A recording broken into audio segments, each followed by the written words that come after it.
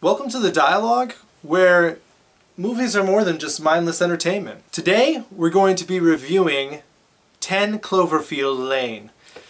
This movie takes place in kind of an apocalyptic setting where this woman has been taken by this man and is basically held in this underground doomsday bunker, like something you'd see on Doomsday Preppers, if you've ever watched that show. I've never seen that. It's a cultural phenomenon, you should watch it. I don't know what you're talking about right now, but I'm gonna go along with it.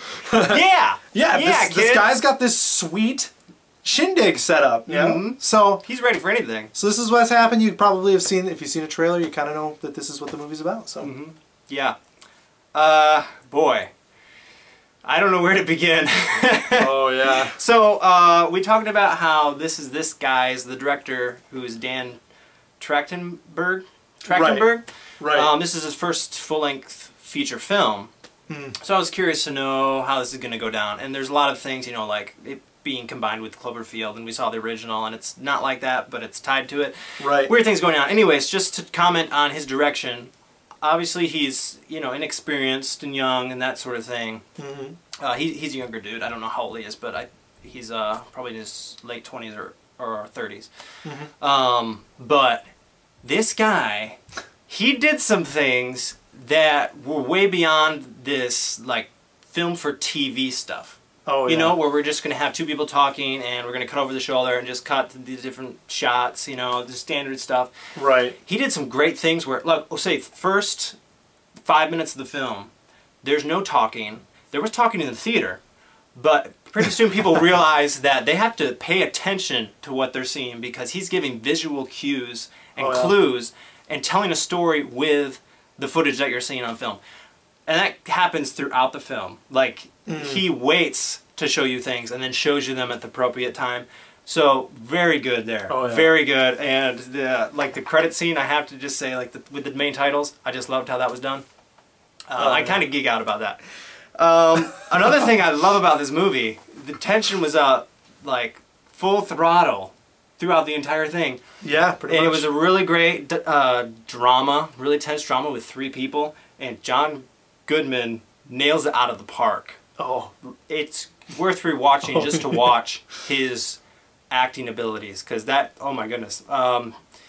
Yeah. And on top of all that, there's also a great theme about life and what it means to be living or what it means to be surviving. The thing is that this theme is kind of just touched on, although it's definitely there.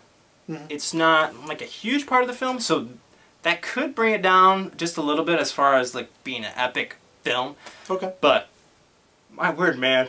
Yeah. This was a great experience. This was an experience. Yeah, I mean, I gotta say, in terms of like how I felt about the movie, so my initial reaction to this was like, okay, I saw the first Cloverfield. Right. That was okay. I didn't really care for it that much. I kind of liked it. I didn't really care for it. But this movie, I didn't have like that high of expectation for it, and then it took my expectation and just blew it out of the water. Like, this movie is so good, and the performances by the actors are amazing. John Goodman especially. Everything that he said, I was like hanging on his words and hanging on the dialogue that he was giving, and it was so good. As soon as he enters into the first scene that he's in, you're like, I love this guy. But I also hate him. You know, it's this love-hate thing. He's a force. He's a force to be reckoned with. Wow. But yeah, I mean, like, the way that the movie is shot, the way that it's played out, it has you guessing the whole time. I didn't really know how it was going to end, because the first Cloverfield movie ended a certain way. And I was like, maybe this is going to end similarly, maybe not, but it was just beautifully done. I love the way that this movie was told, and I also love what you were talking about, like with the themes. I actually like this movie, I think, more than you did, but I'm just going to throw that out there. I love the movie. I love it more. I love it more. Yeah, there wasn't a dull moment for me in this movie. I enjoyed the whole thing. Yeah.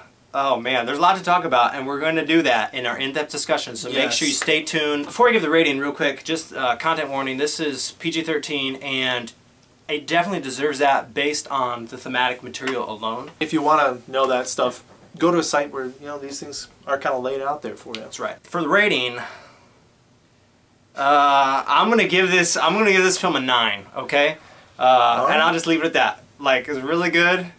I'm gonna leave you room if you want to give it a higher rating, or you can, you know. I'm just gonna say that for me, this movie is going to be a 10. There is some. I can totally see how somebody might not like the ending of the movie, but I feel like the movie as a whole, because that's how I'm looking at the movie, that's how I'm digesting the movie. I love this movie. It's a movie that I'm going to buy, and I'm going to treasure it, and I'm going to love it. It's something that I really enjoyed. You talk like it's like a pet or a plant that you're I'm gonna buy it, I'm gonna treasure it, water it, care for it, and feed it. But yeah, 10 out of 10. I love this movie.